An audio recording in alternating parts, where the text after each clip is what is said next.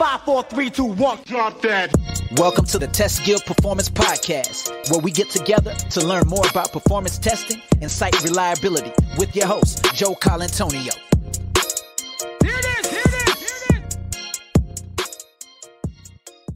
Hey, it's Joe, and welcome to another episode of the Performance Testing and Site Reliability Podcast. Today I'm going to share with you a small piece of the roundtable we had at the 2019 Perf Guild conference.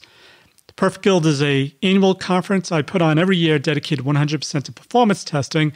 Just want to give you a flavor for the types of questions folks were asking, especially as we get into the new year, how you can prepare for your performance testing efforts, and even more importantly, as we get into the holiday season. So I'll be sharing with you some awesome answers from Tomlinson and Scott Barber. Scott Barber is the CTO of PerfTestPlus and is a recognized expert in performance testing and analysis. He combines experience and a passion for solving performance problems with a context-driven approach that he sometimes calls a scientific art to produce accurate results. Scott is also an international keynote speaker, trainer, consultant, and writer of articles for a variety of publications. He's also one of the very first folks I ever saw talking about performance testing. I actually started my career being a performance testing engineer, and this is one of the first training sessions I ever had was from Scott Barber. And we also have Mark Tomlinson. Mark is awesome as well. Mark is a performance engineering and software testing consultant who's worked for a bunch of different companies like Microsoft and Hewlett-Packard, and is the host of one of my favorite podcasts, PerfBytes.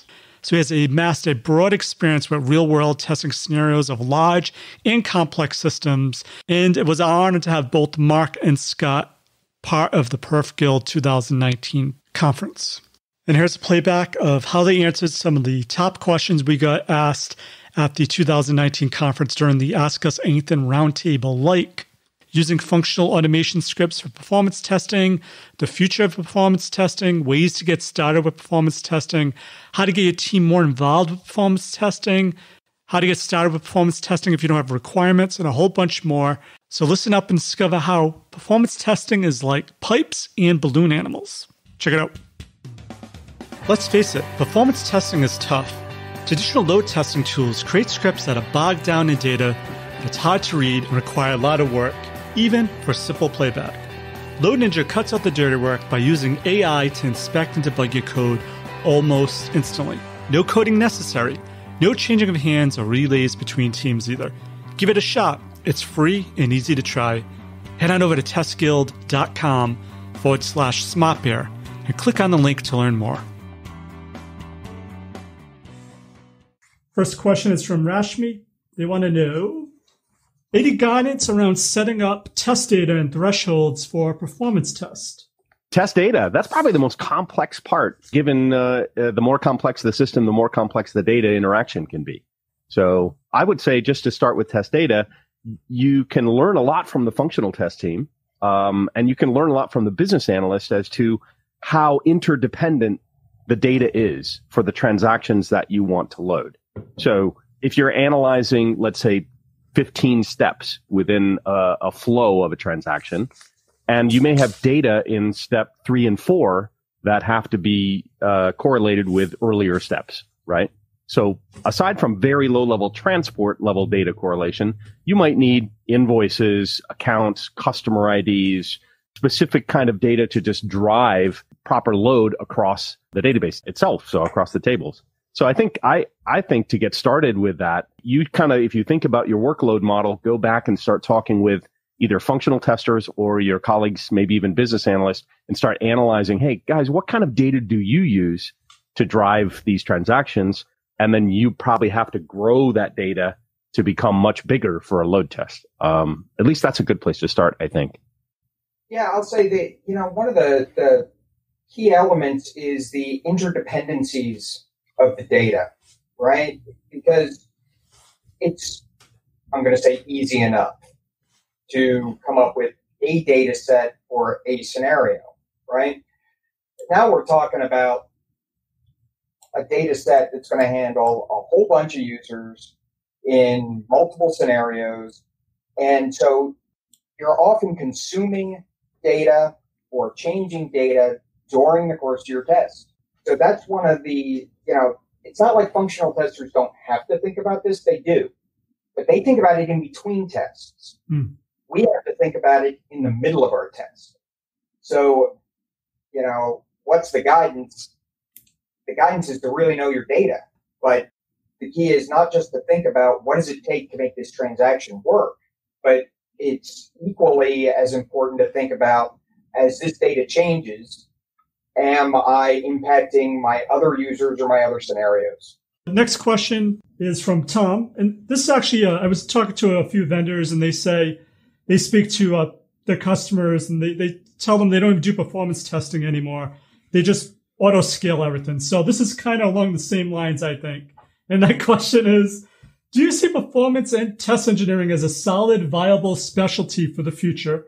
Or should we as professionals be expanding into automation and other parts of test and development? Over 20 years now, I've seen what I consider the performance field change in focus area dramatically. I've seen when we were talking mostly about capacity planning, and then when we were talking about code optimization, and then talking about architecting for performance, and now we're in a new space where, right, there's, and it's gone full circle. I remember in, probably 2002, right, when all of a sudden people didn't want to do performance testing anymore because adding another web server was cheap. Hey, I just auto scale on the cloud, no problem.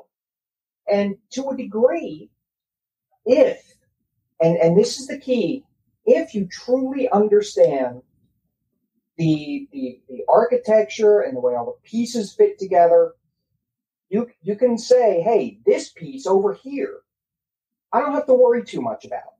Or maybe I only have to test it initially to make sure I've implemented it correctly, right? But there's always going to be the interconnectivity of these pieces, right? And one of the things that had served me well, right? I wasn't a computer scientist. My first degree is in civil engineering, right? To me, it's all water through pipes. And the first thing that we learned in the first of 4 semesters of hydraulics and hydrodynamics that I took, right, was there is always one critical bottleneck in a system unless it is perfectly optimized. And the likelihood of that degree of perfect optimization, especially in our field, is magnificently close to zero. Because the systems that we're talking about don't do exactly the same thing every millisecond of every day. So things change. So there's always going to be a slowest spot. And for as long as that is true, then there's going to be some place for us in software, computer, information, however you want to think about it, systems. Is it going to look the same? I doubt it. Is the thought process, is the understanding that you gain from thinking about systems and the way information flows and where the bottlenecks come in and what slows things down, that is going to persist. Right? I'd love to say we're going to have the same titles and sit in the same places. I can't say that. But I can say that there's a place. Awesome. And Mark, I know you're dying to say something. Lay it on me. Well, I think as long as there's crappy code, there's going to be testing. And the majority of performance problems come from how early can I find crappy code that doesn't match, as Scott said, the infrastructure. There's going to be one constraint within a system of interconnected components. And if you can code exactly around that constraint and you can get the transaction work done without exploiting or running into that particular bottleneck, then you've achieved some perfect match, not just the perfect elimination or balance of that, but the further our engineers, meaning people who write code, get away from the infrastructure in these auto-scaling cloud somewhere down the street, some guy in a garage running my hardware, then the more our minds are not thinking about, I need to make this code work in this system from a logical to a physical translation across the architecture. So if you're crappy at writing code, you're going to be really crappy if you have no idea what that infrastructure looks like. And so you throw auto scaling at it. I get you. The CFO does not have an auto scaling budget. So eventually you can get auto scaling, and then someone's going to come around and say, hey, you need to learn how to write better code because these serverless functions are going right through the roof in terms of cost. And I see that in two of the key customers I'm working with right now, including my own job. It's like, hey, we start publishing the daily numbers of cost within different environments. And all it takes is one dev pretending that they know how to do load testing somewhere with a Cosmo DB on Azure, and boom, there's $10,000 bill at the end of the month. Oh. It happens more and more frequently the more developer engineers get away from understanding architecture. So I think there's a brilliant and bright future of helping people not shoot themselves in the foot, which is no different than the last 20 or some years. So there's a question here. I deleted it by mistake, but hopefully I remember it. Is that they're seeing a lot more trends with being asked to use Selenium functional tests for performance tests. Do you have any thoughts around this, or why this would happen, or is that a successful strategy? I think was the gist of the question. Proceed with caution. Yeah. It can be done, and if you can do it within the definition of your scenario, meaning maybe you don't need to do exhaustive, super scalable hammering tests, you can save a lot of energy and a lot of time in just reusing some of those scripts. And there's some good practices around which scripts are viable for load and which ones aren't. But for the most part, that fatter driver that you would see with a full Selenium or Micro Focus HP, we did the True Client thing. There was some other stuff in Browser Mob. There was some stuff within Sauce Labs that drives the same, I think, a WebDriver-based piece and some others. And you even see tools like JMeter that have the WebDriver plugin as well. I mean, it's great. It's fine. And it's an age-old technique from, can I get that last mile fat client performance latency, right? Here's the network and the server latency, and then, whoops, I'm actually rendering some crazy, stupid Node app. The JavaScript piece is just hammering the client. So those are good techniques. If you have to run a really high amount of load, you'll probably spend a lot on load generators. Not that you shouldn't do that. Go ahead and proceed with caution. But it's not a one-to-one. You can't say, I'm just going to, I think a lot of people misunderstood the avoidance of correlation and the complex scripting at the transport level and say, I can just do this in Selenium and I don't have to do any of that fancy correlation stuff. And that was a problem for about 10 years, from 2005 to 2015. And then applications started becoming more discrete. So when you did web service or data layer based tests, they were fairly independent from the client. But during that, at least in my experience, that little gap of about 10 years, applications were still intertwined in that middle client to data, presentation layer to data layer app. And so correlation was a nightmare. And a lot of customers are doing one or the other now. They're like, we're just going to hit the web services. That's great. Or we're going to, actually do some full client end to end, but we don't run thousands of, full client type load pieces. So I say proceed with caution. And if it works for you, go for it. No, not an issue. I'm going to add on to that, and I agree with all the things you've said. But one of the slippery slopes that I've seen, aside from the aspects that Mark said, is once you start using, and I don't tool independent, once you start using your let's call them functional automation scripts for performance testing, there's this dangerous slope where all of a sudden the answer is, here's all of my regression tests, and I'm just going to plop them in and throw a whole bunch of users at it, and it's just going to do what it does. And here's what you end up getting. You end up getting a gazillion logins, 3 searches, 3 orders, 3 admin functions, and it looks absolutely nothing like what you're going to see in production. And again, that doesn't mean there's no value there. But what it does mean is you need to be really careful about understanding what your test is doing, what you're trying to learn and whether or not that test gives you the data that you need to learn or tune or fix the pieces that you're interested in. And again, it goes along with what Mark said, proceed with caution. Not saying it can't work, not saying I haven't seen it work, but I've seen a whole lot of gross oversimplifications that gave people false confidence. And it's not just in this scenario, right? Design your test for a purpose, use it for that purpose, and when you have a new purpose, design a new test. Maybe you can reuse your scripts, but don't assume that you can use the same test for multiple purposes. Put timers in your functional tests. Stick them in there. Yeah.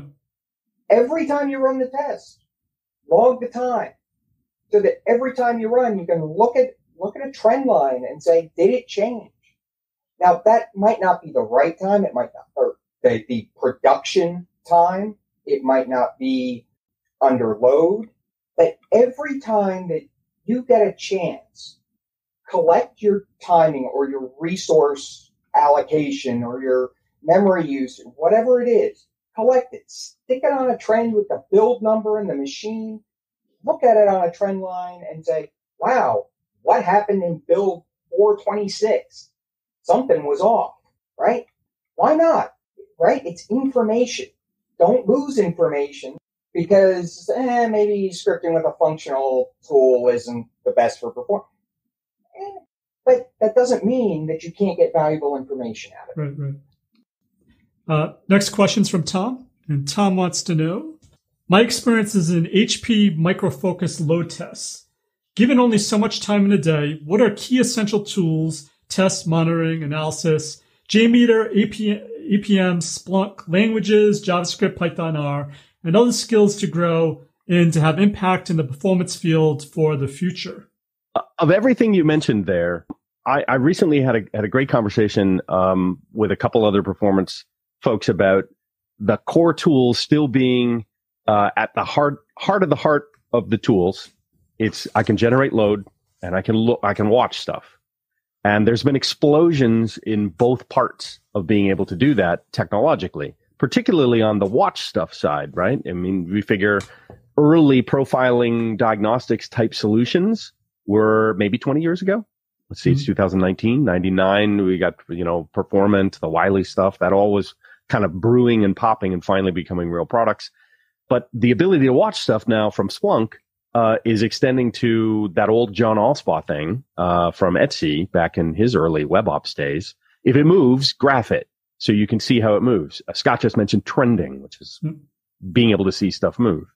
And every one of the people I talk to is like, take the next step into R, take the next step into predicting the future, which is very hard to do when your code churn and code rate of change is really fast. If the code stays the same and the only thing that changes is the user load, then you can start making some more solid predictions. So this is a really tricky piece. I recommend looking at Prophet, I think. Prophet, I think, is the Facebook algorithm. They have it for R and Python.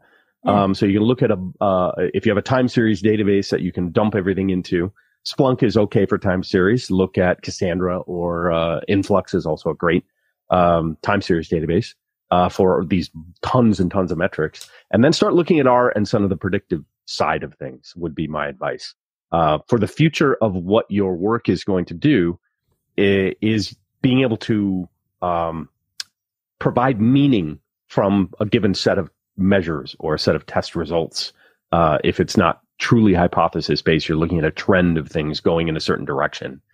I think on the load side of things, the stuff that's becoming really interesting is applying AI and machine learning to that element, right? So actually being able to record and generate load. What kind of traffic should we create? So just take a bunch of traffic, hand it to a supervised engine or even a supervised engine, and come up with interesting scripts and test cases to generate chaos load. It was great hearing the stuff about Gremlin on the chaos stuff. Chaos engineering is really cool. So I also see, other types of drivers. There's always going to be new protocols and new kinds of ways to generate load. And that's still extending. And I see that getting easier as well. But I still think we're branching out from those two core parts of a tool, and innovating on those for the future. Scott? It's all about really understanding what you're trying to accomplish and how to communicate it. I lost count a long time ago of the number of tools that I've used.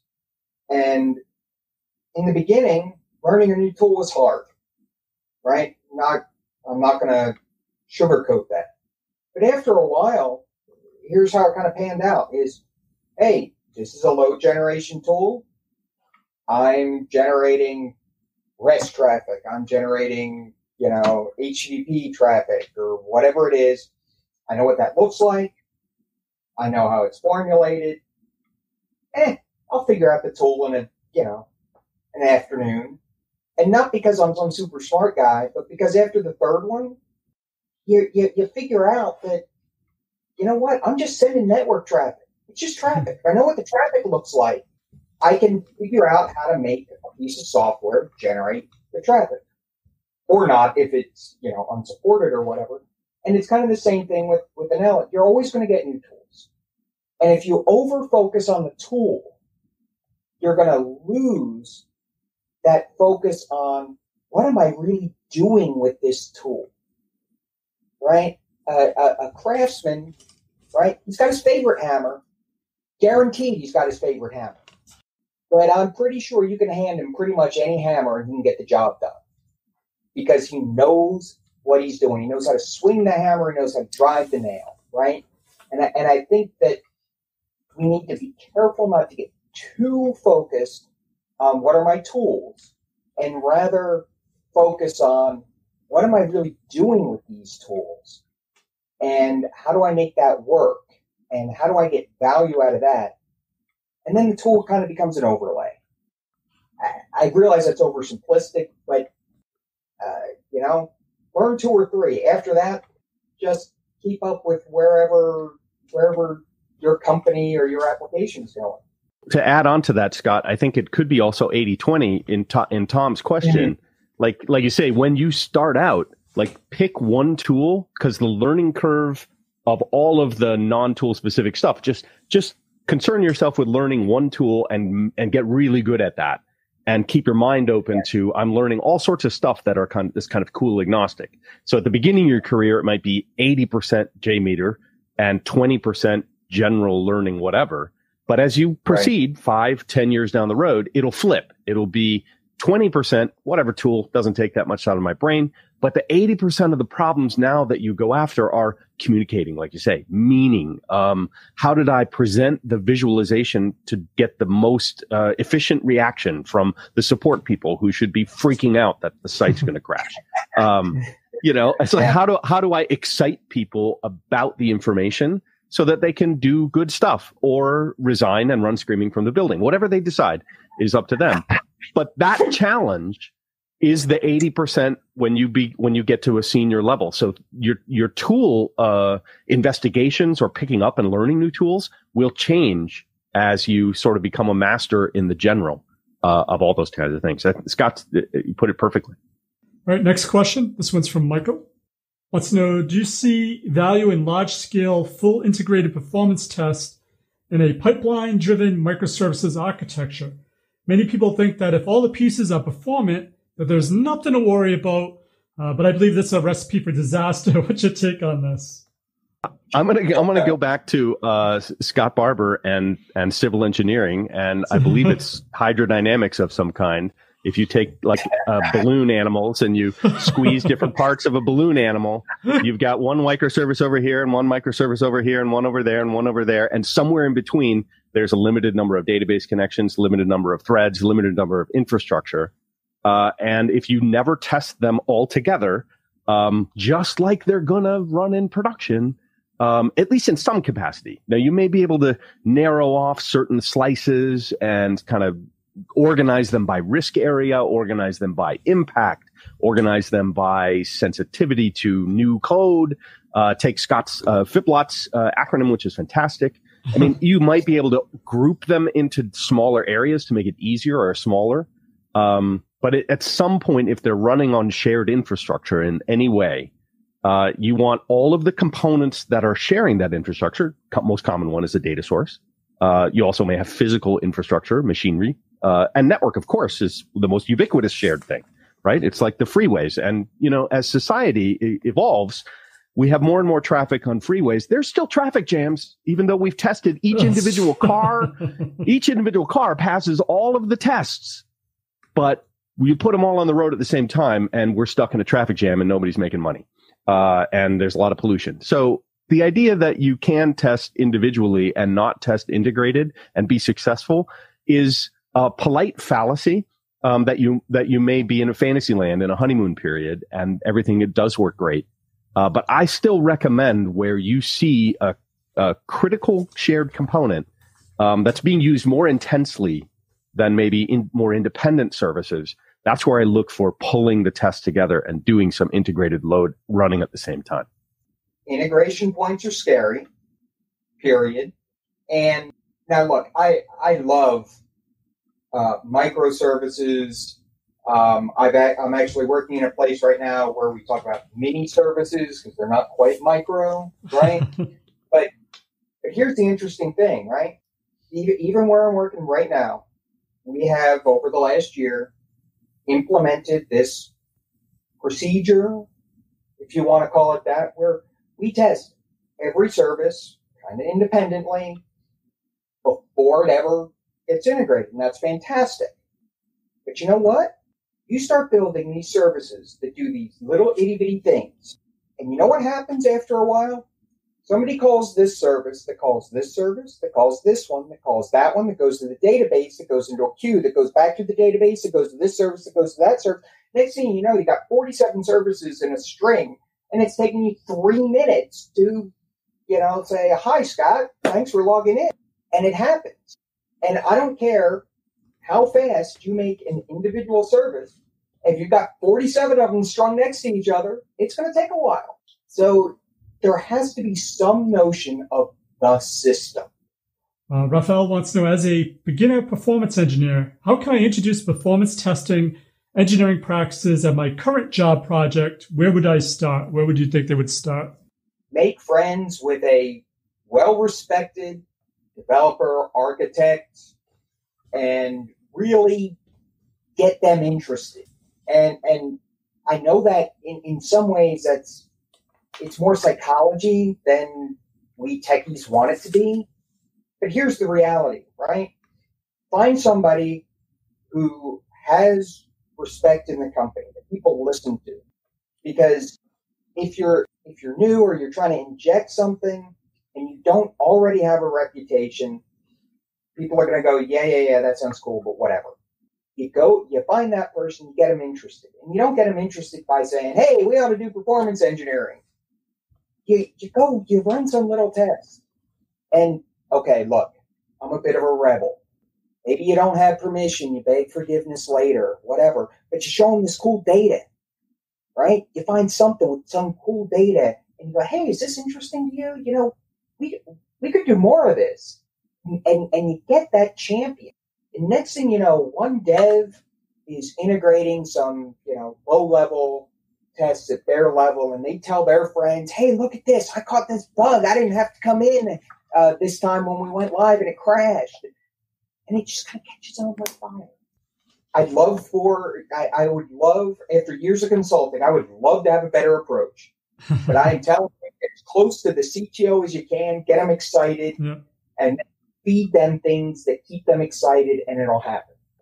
Yeah, I think if you're just getting started, you may be the only one that actually has some interest in performance. It's a challenging kind of thinking and a challenging tool landscape, and it's actually challenging from a process standpoint. And so a lot of people just kind of step away or they drop out of doing it for those reasons. I think Scott's point is if you can find a developer engineer or even like a technical product manager, or even someone in infrastructure, another engineer who also has sort of that strange masochistic kind of, I want to go dig deep in these terrible things, and have some kinship and support, that's good. I think secondarily, if you're getting started, try to develop small assets. Like here's the top 10 list and you can apply it to any app or database and say, here's the top 10 worst queries. Here's the top 10 worst network segments. Here's the top 10 worst method calls. Here's the top 10 worst pages. And you could do a top 10 list to help bring product owners and other engineers like, hey, who maintains that? Like, what's the slowest? And then you can get this sort of social experience being you don't want to be in the top 10 list. And you might drive other people to be like, wow, I'm just studying and getting some measures in place. And then someone will say, wait a minute, you put me at number 3. I'm not number 3. And they go back in their sprint and they do a bunch of extra work. And you're doing that kind of communication is a gap for a lot of engineers. So if you can put an information radiator together, just a Confluence page with, hey, here's the top 10 worst performing methods. Here's the top 10 worst performing tables. You'll make some new friends because you're showing concern for something. And that may be one way to go. And then you're going to learn a whole bunch of tools to help you deliver on those kinds of communication devices, which is cool. Okay, another question. This one's from Perf Drummer. Perf Drummer wants to know how to deal in a situation where there's no clear requirements, no usage patterns to learn from. Is a spot where you enter performance engineering engagement. So where you have no data, if it's a new app or looking at logs, where would you start for a new engineering engagement where you don't have that type of information? I've been going, I think all three of us have seen this throughout our career, right? It's real easy to tell somebody it's not performant when they say we want, sub-second pages or, whatever it is. But here's the truth. Even when you've got requirements, right? And this is the kicker. Even when you've got them, unless they come from some legal contract, they're just a swag anyway. So the truth of the matter is, it's all about the data. It's all about the trends and the feel, right? Okay, I've got no information. Well, you know what? I can collect a little information on my app, even if it's with a stopwatch. Yep. And really, you don't need stopwatches anymore because you've got, your developer tools and your browsers and whatnot. You can collect a little data. Anecdotal data, but some data, right? You can say, wow, look at this. We're showing 4 seconds. Our competitors are showing 2 seconds. That's interesting, right? Maybe I want to get some measurements and do some comparisons. Or maybe I'm really building a greenfield app, right? There's nothing to measure yet. There's no requirements. There's no idea what it ought to be. But you know what you've got? You've got two things. You've got the ability to start collecting data, and you've got you and your friends, coworkers, whatever, who are using, testing, whatever, and you've got your own intrinsic sense. If it feels slow to you on your network, on your laptop, in your garage, or your, skyscraper, it doesn't matter. Guess what? It's not going to feel better to your end user. You don't have to be quantitative to point out this is not going to make my user happy, or this is not going to be fun to use. And that, I think, is step one. We'll quantify it later. Let's qualify it first. Mm-hmm. Yeah, I like that. I like the human aspect of it as well, Scott. The idea that you can think about there's real people depending on this thing we created. And we may be 5 steps removed from a real end user because we're a service behind a thing. But at that point, you're really looking at when somebody has to wait, is it enough to make them frustrated? I mean, I was never a big fan of just AppDex out of its, origins. But if you can fine tune the AppDex parameters to meet that context for the user, then it gives you a good idea of what is frustrating to a real human and what is completely intolerable. And those are good place to start. I think the other aspect outside of human response time and frustration. So if you go back to your product management team and think about, is this a little test market or are we really turning on and we're going to get a fire hose? So you can start getting some measurements where there aren't requirements. But if you're in a greater context, it's like, holy crap, we're going to get 5,000 transactions per second on day one, then you at least have some impetus to figure out what the challenges are. And then you can start specifying, well, given what we know about the performance of the system, it's never going to make it to 5,000 transactions per second without the following list of changes. And then you're sort of making the investment or the justification for that investment against the risk of a huge volume. So I think between response time and volume, just thinking about how does this impact real users in latency, and how will we keep up with what is projected to be maybe an enormous market size. And that would be the other aspect, that you don't have to have a clear requirement, but you can ask questions around those two contexts to figure out something to get you started. Thank you, Scott and Mark, for your performance testing awesomeness. For links to everything of value we covered in this episode, head on over to testguild.com/P like automation P11. And while you're there, make sure to click on the Try It Today link under the exclusive sponsor section to learn all about SmartBear and their awesome performance testing solution, Load Ninja. So that's it for this episode of the Performance Testing and Site Reliability Podcast. I'm Joe, and my mission is to help you succeed by creating end-to-end, full-stack automation awesomeness. As always, test everything and keep the good. Cheers. Thanks for listening to the Test Guild Performance Podcast. Head on over to testguild.com for full show notes, amazing blog articles, and online testing conferences.